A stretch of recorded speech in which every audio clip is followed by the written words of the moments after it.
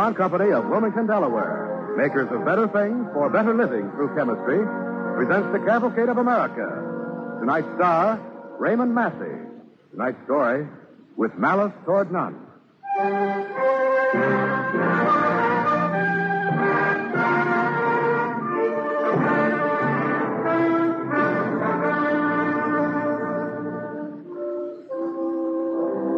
This is early afternoon of a drizzling, cloud-racked day in Washington, D.C., the 4th of March, 1865, on the eve of victory for the North in the war between the states. Despite a downpour in the morning, a huge crowd has gathered before the portico of the Capitol building. They are waiting now, waiting as crowds do, pushing, talking, laughing. As we wait as well with them, we eavesdrop upon two citizens. What do you think he'll say, huh? What do you think he'll say? Oh, I'm sure I don't know. Since the war is almost over and almost won, I suppose General Grant will have him licked in a week. In a week. Then what? No mercy, that's what I say. No quarter to the rebels. Make them crawl. Starve them under the knees. Every man jack up. That's what I say. And that's what he better say, too. I don't believe Mr. Lincoln will talk like that, my friend. I just don't believe he will. Oh, here he is now. And look there, my friend. The sun is out. The clouds are broken. And the sun is out. There he is. Here's the president. Here's the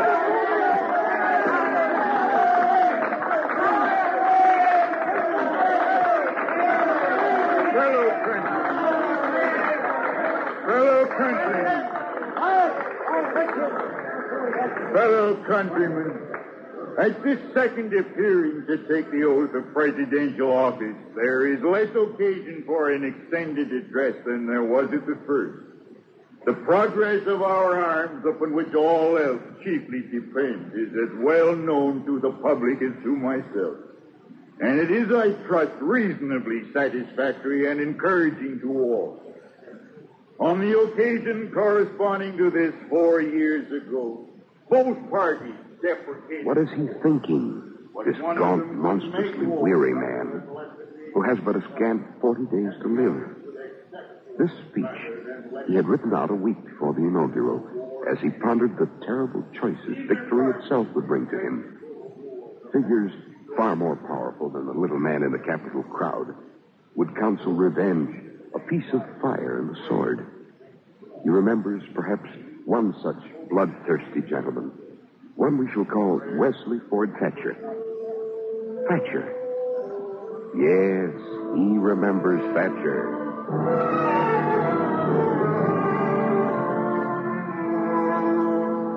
It was about a month before the inaugural, late in the evening, in Lincoln's office in the White House. Mr. President, I have come here to ask a most vital question. Sit down, Thatcher. Sit down.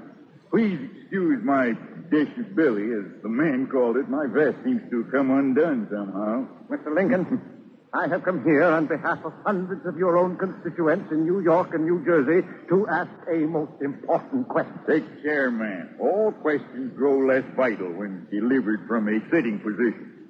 I found that out. Very well, then. This chair will do. But I must most respectfully warn you. That you'll sit up straight, right spang on the edge of it? Well, all right. That's your privilege, my friend. I trust you'll allow me to slump down a little. Sorry, Thatcher. You see, all along about this time of day, I start to come apart at the seams. My vest rides up, my galluses lose their gimp, and my feet just naturally reach for the corner of the deck. You don't mind the slippers.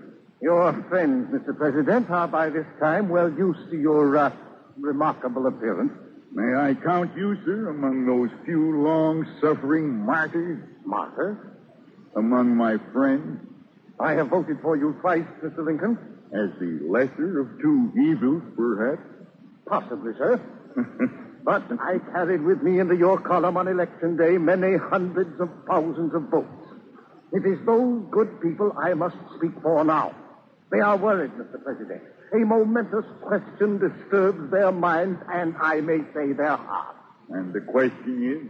I'll be blunt, sir, and completely open. Good. And brief as well. Exactly. We want to know, Mr. President, whether or not you are at this moment conducting shameful, secret peace negotiations with Jefferson Davis in Richmond through the person of one F.P. Blair. The rumors are everywhere, sir. And sound men are everywhere left in the dark. We want to know... There, one question at a time. And do sit down, Thatcher. So it's old man Blair that worries you, our elder statesman. Yes, it is. Elder Meddler, I'd call him. He frets me, too, at times. Well, I shall answer your question. But first, let me ask a single question of you. Mr. Thatcher, why do you want this war to go on? Because the rebels must be punished for their crimes. Their lands must be laid waste, their ships scuttled, their treasure forfeit. And their leaders must be hanged, sir, hanged by the neck until dead. It is the will of God, Mr. President. The will of God. All of you are so sure you know the will of God. I am the only one who does not know it. Well, you must learn it, Mr. Lincoln. From you, sir. Unless I am more deceived in myself than I often am, it is my earnest desire to know what the will of Providence is. Mr. President, I have asked you a question, if you please. Have you been conducting secret peace negotiations? No, sir. I have conducted no peace negotiations. Old man Blair has proceeded entirely upon his own authority. Well, at Blair's urging, Jefferson Davis yesterday sent a delegation to meet with General Grant. Just a few hours ago, I learned by telegraph that the meeting there had led to no result. The war will go on. good. It is that news, I'm afraid, that has caused my extreme fatigue, Mr. Thatcher. Well, this is splendid news, Mr. President. It would not be considered so among the bivouacs and around the campfires of the men who have marched and suffered from Manassas through Gettysburg to the gates of Richmond. However, it's probably John Nicolay, my secretary, wants me to get some supper. Come in, John. Come in. Mr. President. Yes, John. Mr. President. Why, you're all of a fluster. Secretary Stanton's had another telegraph message from General Grant. Most important, he says. Most important, sir. And can you meet him at the War Office telegraph room at once? Oh, to be sure, John. I guess Charlie Tinker down there can scare me up a bite to eat. If you will excuse me, Mr. Thatcher. Oh, certainly, certainly. I shall return home to Brooklyn much reassured, Mr. President, and I shall tell the voters whose confidence I have had the honor to inspire. Yes, I'm sure you will. But I must get about the business of this war. This war you like so well, Mr. Thatcher. Come along, John.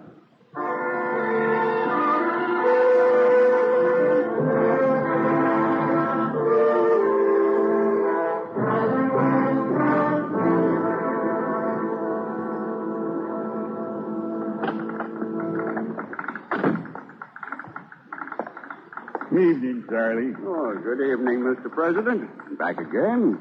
Back again, Charlie. By urgent request of our boss, Secretary of War Stanton. Oh, fine. Seems to me I spend about 5 times as many hours right here as I do anywhere else in town. Where's Mr. Stanton? So he went up to his office there. He said he'd be right back down. Your old chair, Mr. President? Yes, sir. I declare, Charlie, it's a pleasure to look at your honest face across the desk and listen to that key rattle. Thank you, sir. No, I'm among men who work for a living, not talk. Talk. Well, we like to have you here with us, sir. I know you do. This is just about the one place in Washington where I can get loose and act as if I were back home on the Illinois circuit, lawyering again. You had any supper, Mr. President? No, Charlie. Things have sort of piled up on me all day long.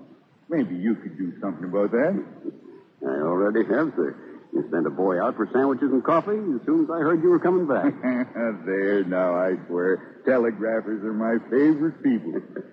They know I got human insides in spite of all the evidence to the contrary outside. Here's Stanton. We'll catch it, Charlie. Good evening, Mr. President. Evening, Stanton. Good news? I'm afraid you'll think it's good news, Mr. Lincoln. I don't like it. Must be very good news indeed. From Grant? Yes. Well, he's changed his mind about the peace deal from Jefferson Davis. Saw the emissaries again just an hour ago. Tinker, is the last part of the message decoded? Yes, sir. Wilson did it.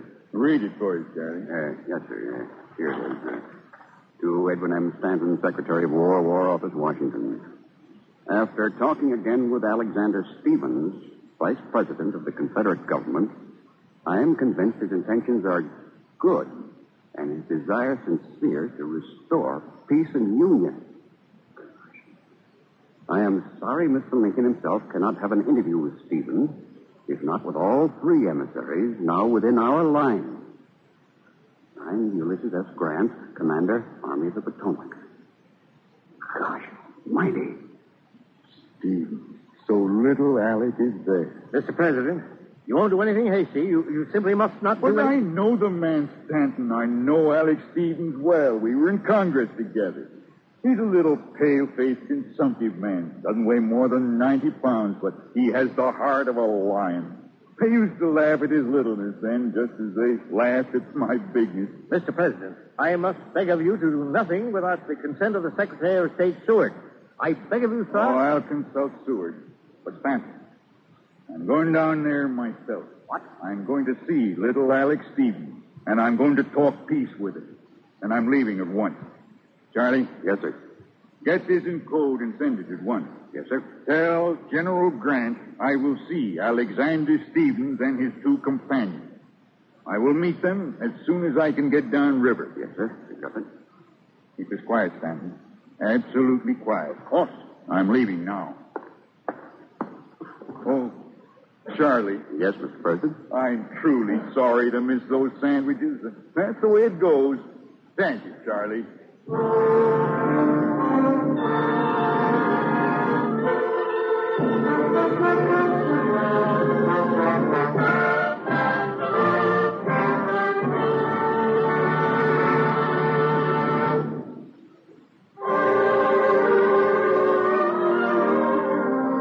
You're listening to the Cavalcade of America, starring Raymond Massey, sponsored by the DuPont Company of Wilmington, Delaware, makers of better things for better living through chemistry.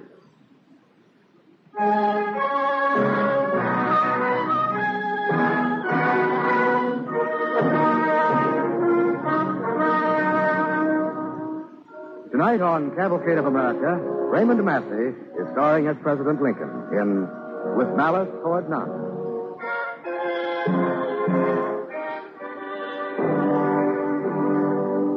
For 2 days, the President of the United States was missing from Washington with his Secretary of State. There were fewer reporters then, but the news seekers were just as avid. The news leaked. A guest in the White House saw the President hurry away and rushed to question John Nicolay, who knew nothing of Lincoln's departure. But the story spread. Still, for a few hours at least, the mission was secret. And as a small naval vessel moved down the Potomac to Chesapeake Bay, the President stared ahead across the widening waters.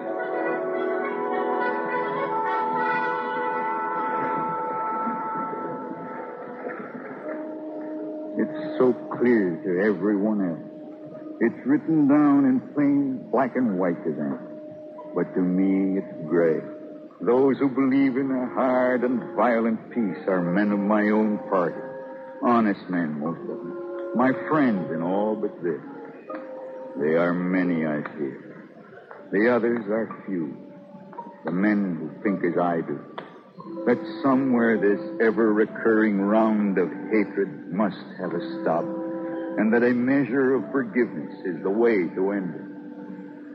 And then there are those thousands in blue. Oh, God, those almost countless poor lost thousands. Those who gave their lives in our cause. At my word, at my summoning, what is my duty to them? It is not a simple thing. Each way I turn, I am hemmed about by equal, opposite choice. What is thy will, O God? What is thy will?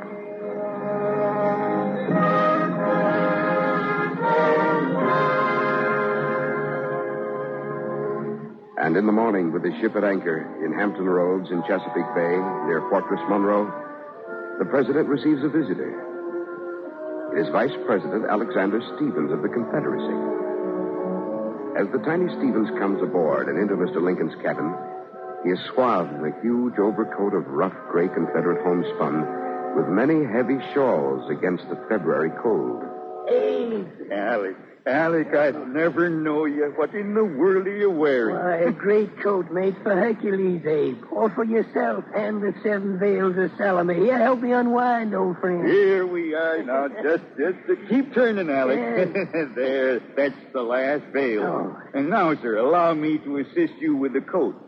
I declare, never have I seen so small a nubbin of corn come out of so huge a husk. Oh, nonsense. I've lost only 2 pounds since I saw you last. I weigh all of 93. Let's see, Abe. It was 16 years ago.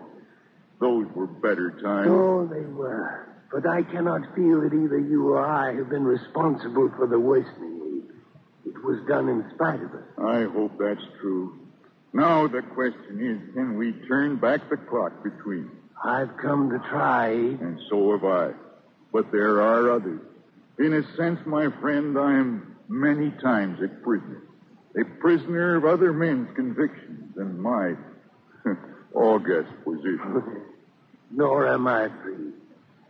We haven't much time, my friend. Neither of us. We haven't much time. So you feel that, too? I've never told anyone, not even Mary. That death is near you? Yes, I know. Death is a friend in my house, too, Abe. He's lived with me in rack and fever long years now. I've known him only lately, but I know him well and true. You'll find him a good friend, Abe. Well, we've come to talk of peace, Abe, not death. And the others are waiting in the wardroom. All right. Oh, Alec. Yes, Abe? There are many things I must say officially, things I must say, a stand I must take. I understand. I'm burdened in a like manner by my instructions and by the dead men in gray, by Stonewall Jackson and Colonel Ashby and Pickett's men, Abe, by the soldiers of my own state, the men of Georgia, who have preceded me in great numbers to a final peace. They're all around us. Blue and gray. Yes. And you know, Abe, I think they would not ask too much, only that we try.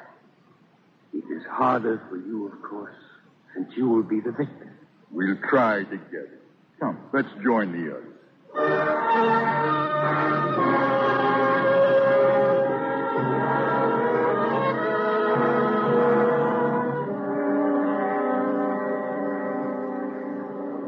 And so, gentlemen, I think I've made myself clear. Our points are 3. 1, a restoration of the national authority throughout all the states. 2, no receding on the slavery question from the position I made clear in my last annual message to Congress. 3, no cessation of hostilities short of an end of the war and the disbanding of all forces hostile to the government. That is your official position, Mr. Lincoln? That is my position, Mr. Stevens. And God help me, I can take no other. Yes. May I suggest, gentlemen, that we take up the points set forth by Mr. Lincoln one by one in reverse order of importance. And let us see if we cannot find some mutual point of agreement in each area. I believe my colleagues, Mr. Hunter and Mr. Campbell, will agree with me when I point out that in regard to an immediate cessation of hostilities, President Davis and General Lee would require certain conditions to be fulfilled.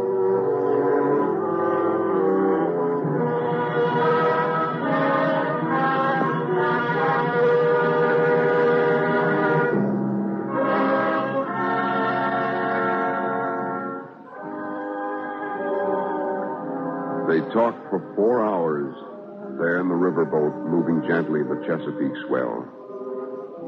If any one of them, Lincoln and Seward from the north, Stevens, Hunter, and Campbell from the south, all good men, if any of them could have spoken what was in his heart, he would have said simply, "Let us have peace."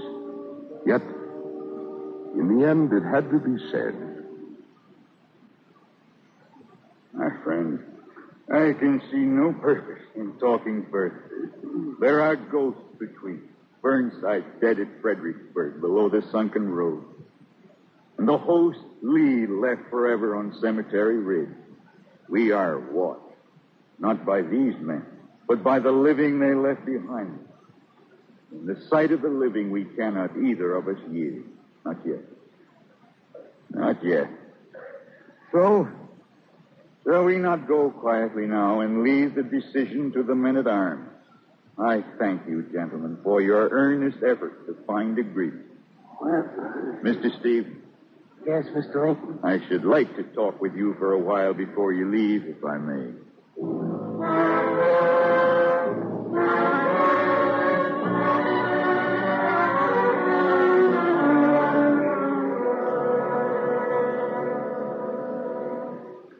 So, Alec, we failed. Oh, I'm not so sure, Abe.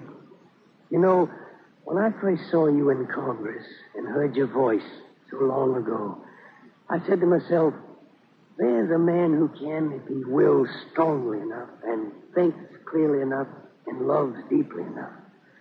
There is a man who can move the whole world into the shape of his desire. I think I was not wrong, Minnie. In the end, you will move the world. In the end, but I came here today hoping against hope I might make peace today. Now. Oh, what is today? What is now? You and I belong to this now. But surely you know it. You said it yourself. Now will very soon have no meaning for us. The pale midget will vanish and no one will remember him. But the grotesque giant will live forever. In his words, in his deeds, in his loving kindness. Soon, Abe, you'll be called upon to speak again. Speak with charity, my friend. I shall speak with charity, and few will heed. But many will remember. I wish I was sure of that. But I shall speak again, just once more.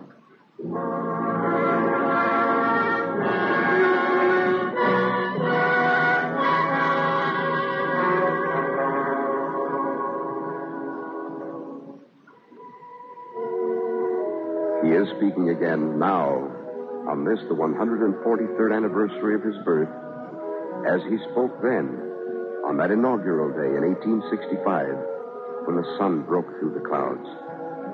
And as he shall speak, so long as there are men to read and honor words of wisdom and courage and love.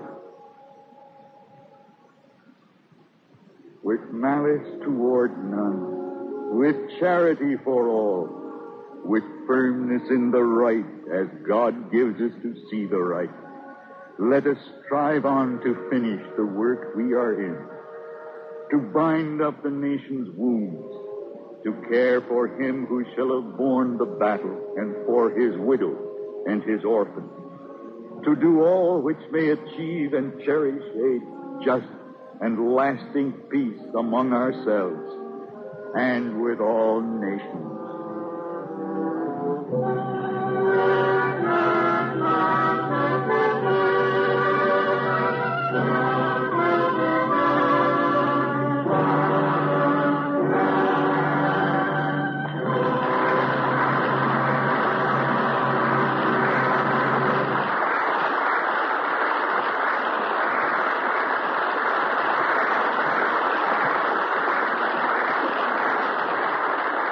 Thanks to Raymond Massey and the Cavalcade players for tonight's story, With Malice Toward None.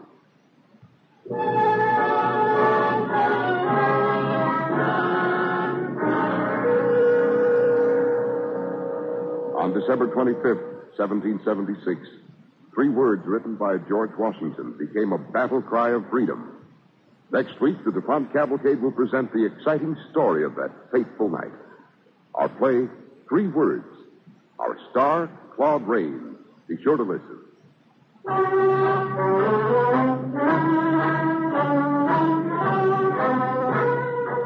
Tonight's DuPont Cavalcade, With Malice Toward None, was written by George H. Faulkner, based on the material from Abraham Lincoln the War Years by Carl Sandburg.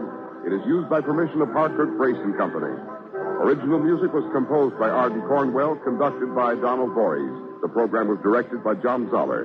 In tonight's cast, Raymond Massey starred as Lincoln. John Briggs played Thatcher. Scott Tennyson was heard as Stevens. Your narrator, Cy Harris.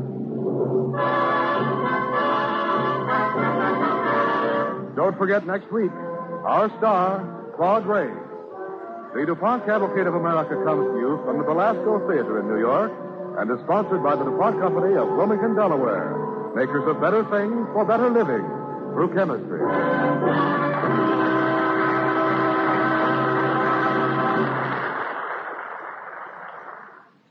Next, it's Adventure on Hollywood Theater on NBC.